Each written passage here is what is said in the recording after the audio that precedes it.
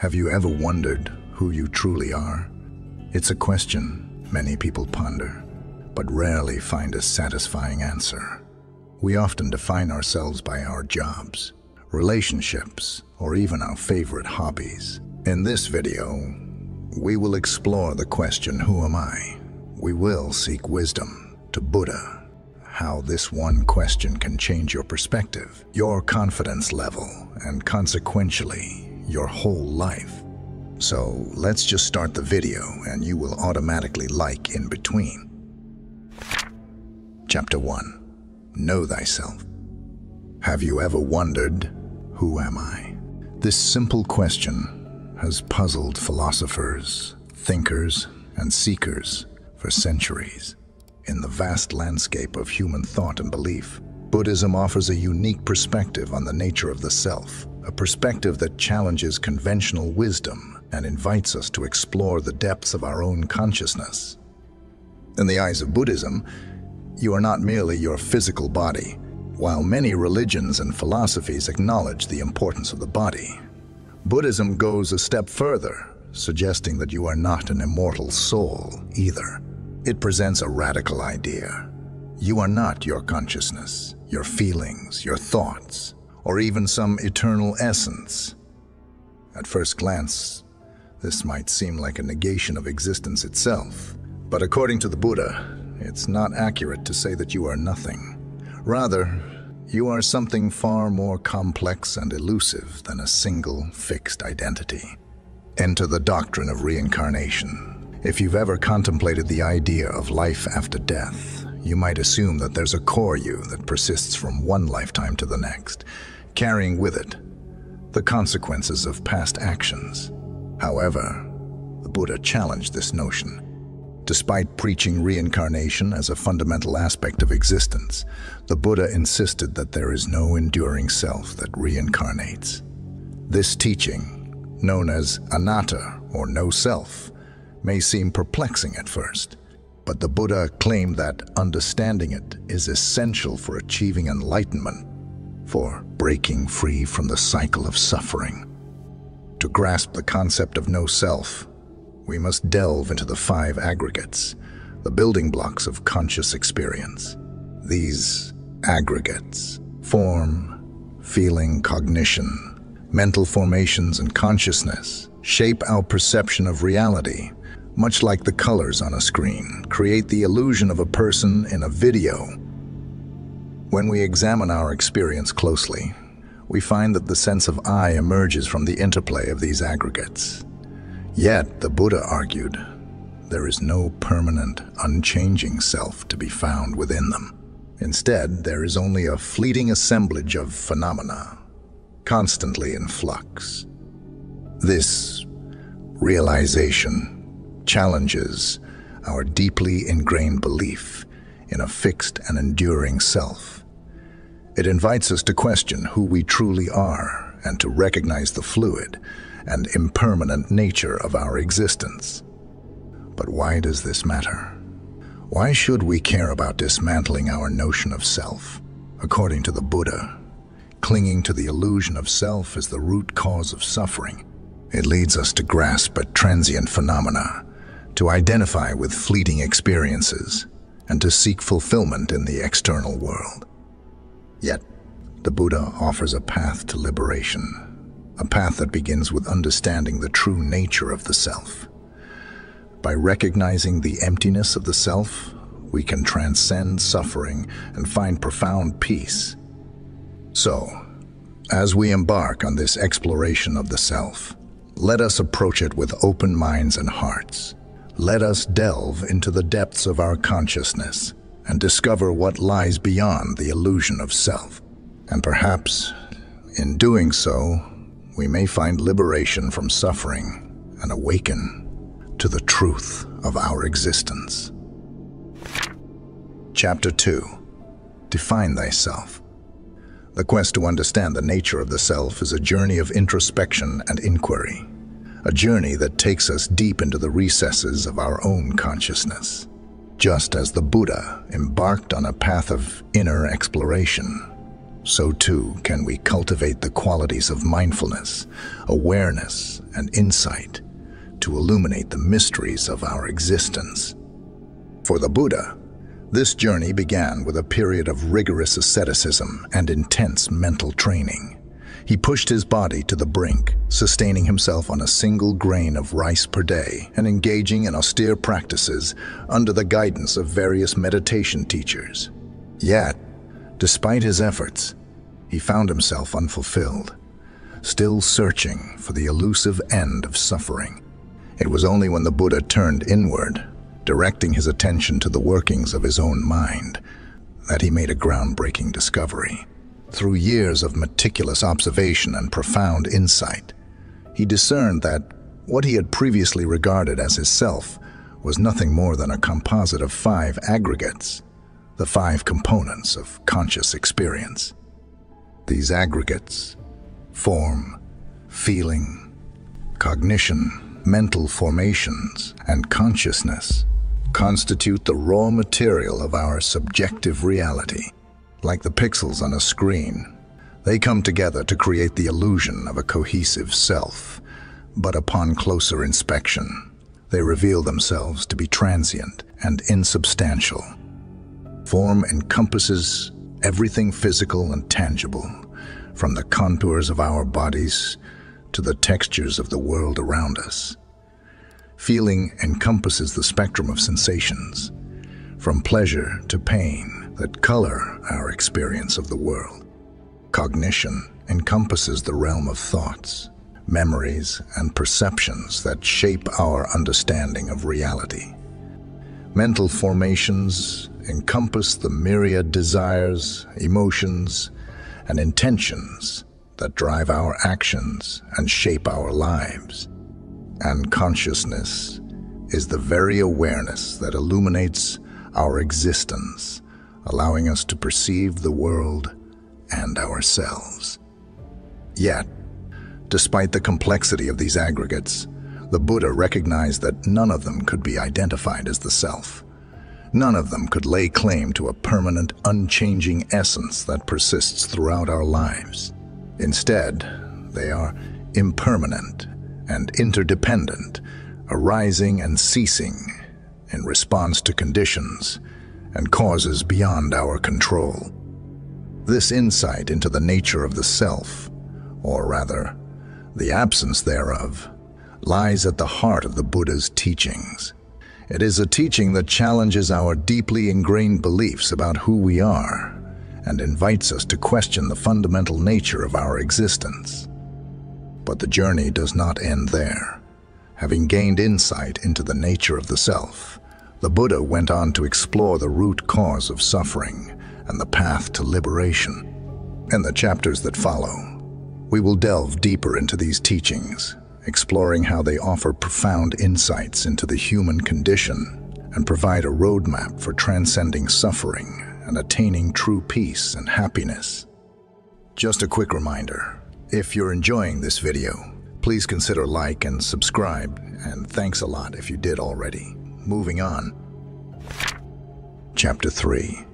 Illusion of Self.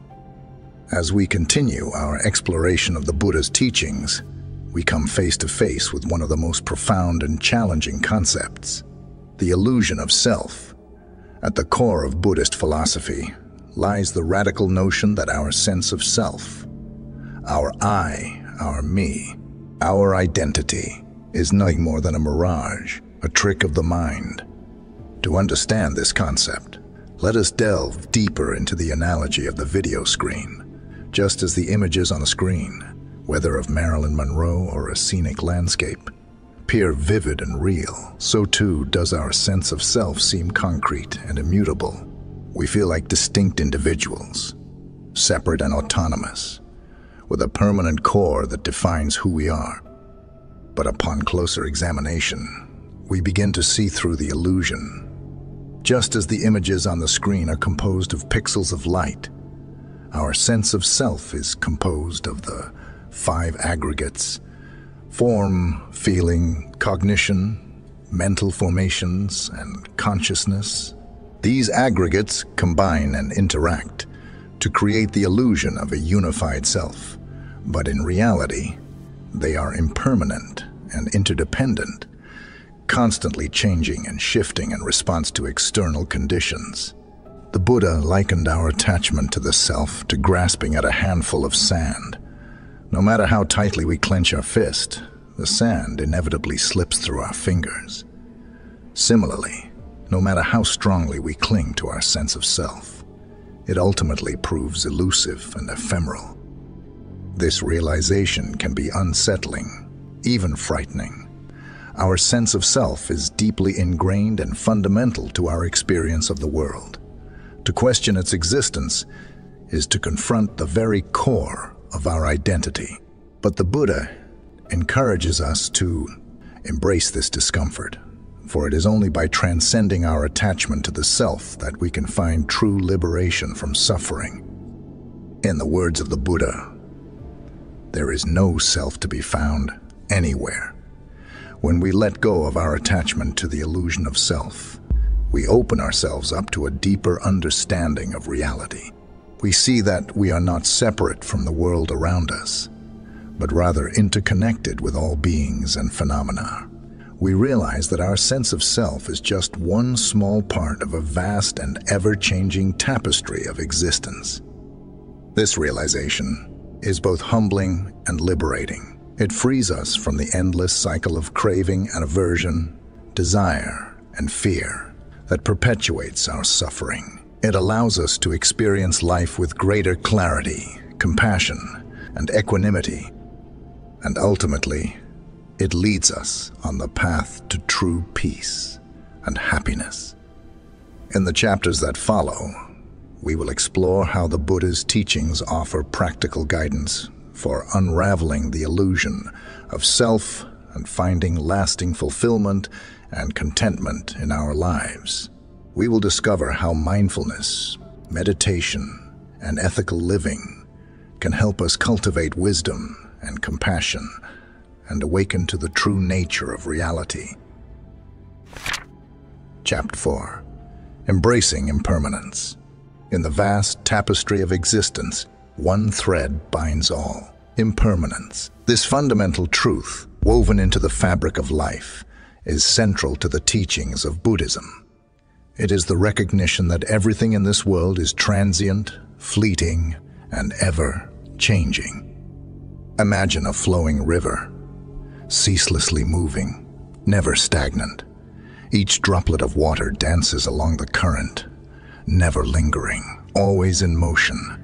Such is the nature of existence, constantly in flux, forever evolving.